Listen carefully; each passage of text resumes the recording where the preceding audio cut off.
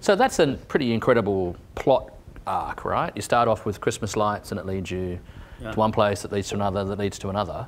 It makes me think about the whole issue, if you like, about how strategic should we really be about the way we develop research careers and the interests that we follow, or is it really actually about following your gut instinct and where that leads you?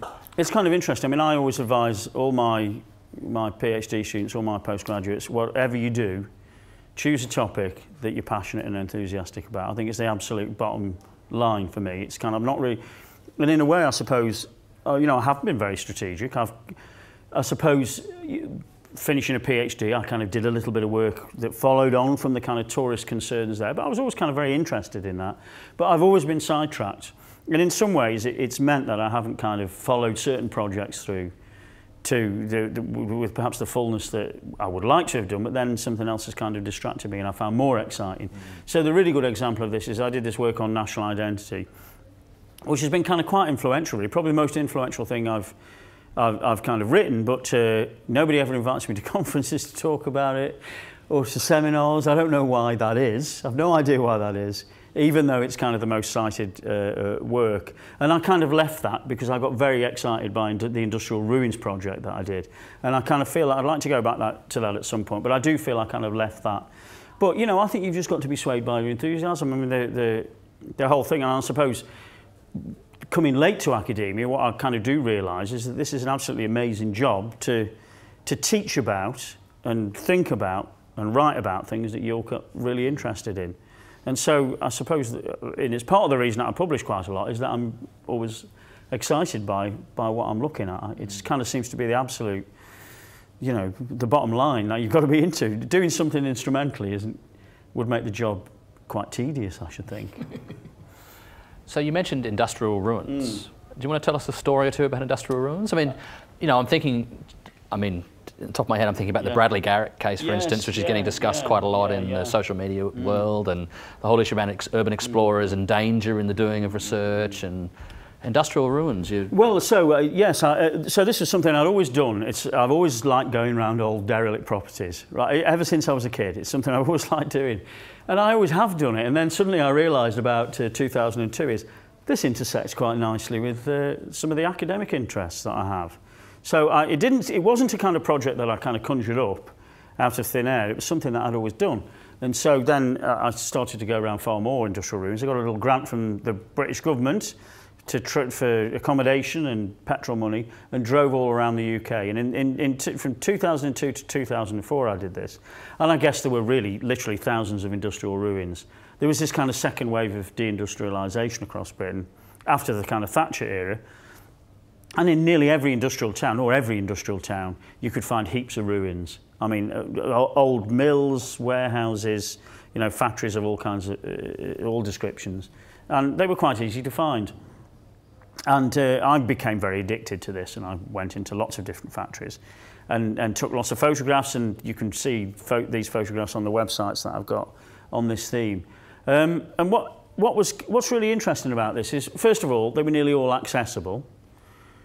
Even though nearly every factory on the outside said, trespassers will be prosecuted, fierce dogs inside, big men inside who will sort you out. But there was none of that at all, right? There never was anybody inside. And if there were men inside, guards, they were so happy to talk to someone. They were so bored stiff.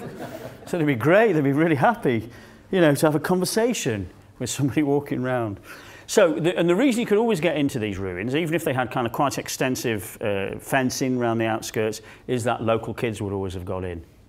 Right? They'd always find a way. They'd kind of break a door off its hinges or burrow underneath some fence. So if you look round the property, you would nearly always be able to get in.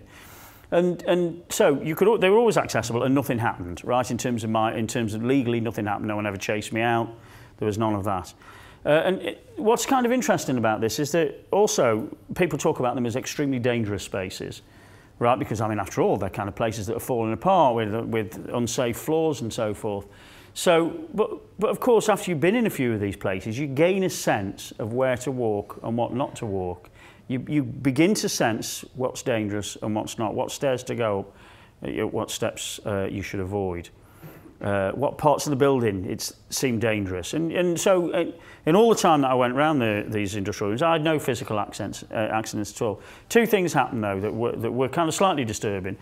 The first was a ruin that I'd heard about, a kind of legendary ruin in South Wales, was this huge modernist concrete rubber factory, enormous, which had become derelict, all made of concrete, and it had these huge circular skylights. And there was no one around, or so I thought.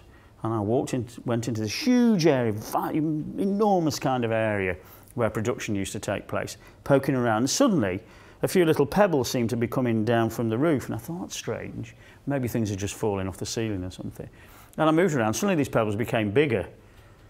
And then I was near one of the skylights, and this huge clump of masonry just landed right next to my feet.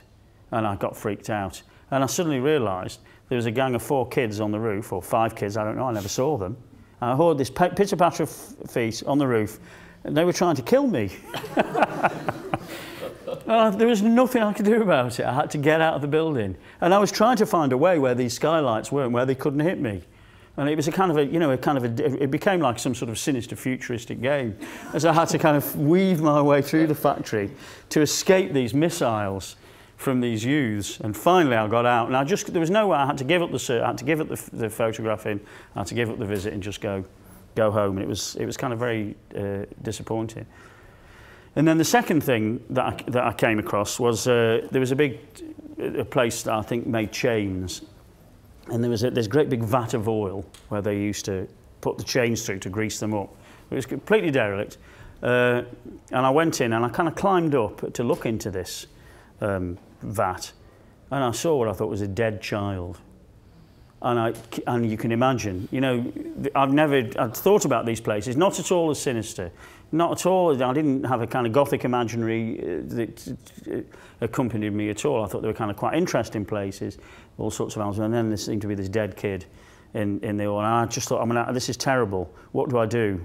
You know, this is just completely, my heart started racing, and I kind of moved along a little bit, and it still seemed like there was this child there. And then I got further, and it was an inflatable alien.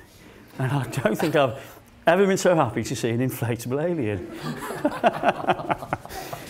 But how did it get there? I don't know. It was kind of very odd that this thing was there in the first place, which kind of testifies to the kind of surrealism of ruins, the fact that you get all sorts of strange juxtapositions. You don't know how these things came about. But those were honestly the only two kind of alarming things that I ever came across, despite going into over 200 ruins, I should think.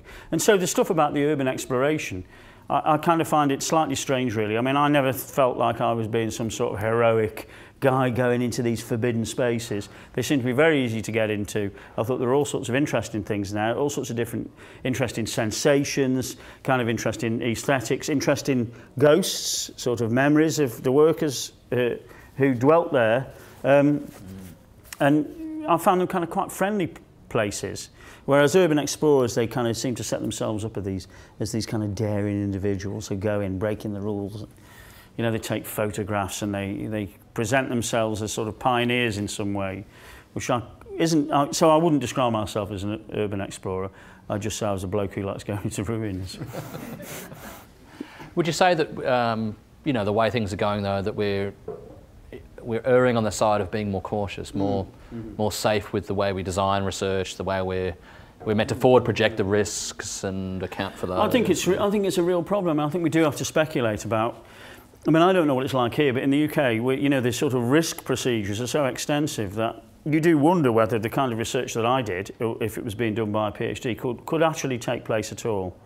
And so I think people are doing that kind of research, but they're lying effectively to get through the kind of risk panels. Otherwise, they just simply wouldn't. And you know, you can think about all the kinds of things that you might. Let's say you wanted to hang out with a bunch of graffiti writers, you know, or a gang, or something that was kind of, you know, a bit you know, on the wrong side of the law, shall we say. And there's an honourable drug users. You know, there's an honourable tradition of kind of social science research going native, as it were, with these people. I mean, how does the kind of contemporary research risk strategy get around that? And the only way you can get around it is to tell many untruths, I think.